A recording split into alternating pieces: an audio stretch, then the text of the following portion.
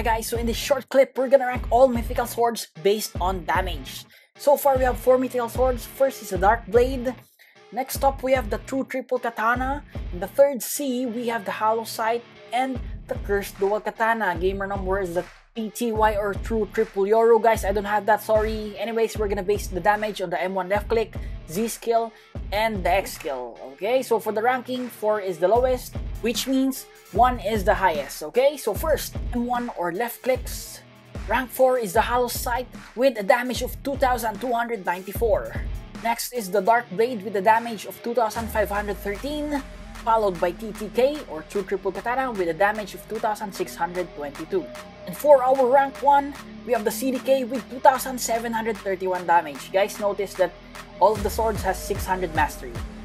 Okay, so again, next up, Z skill. Rank 4 is the True Triple Katana. Guys, this is kinda surprising. Check that out. Damage is 4,130. Next up is the Dark Blade Z skill. The damage is 4,283. Our rank 2 Z skill, we have the Hollow Sight with a damage of 4,436.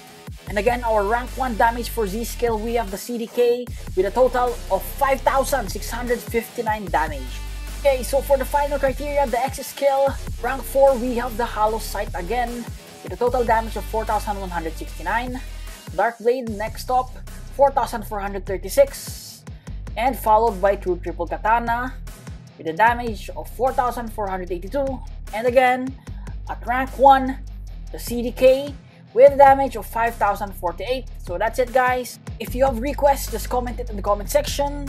Again, these are just rankings based on damage. There are other factors to determine whether this is a better sword or not, okay? So that's it. Bye-bye.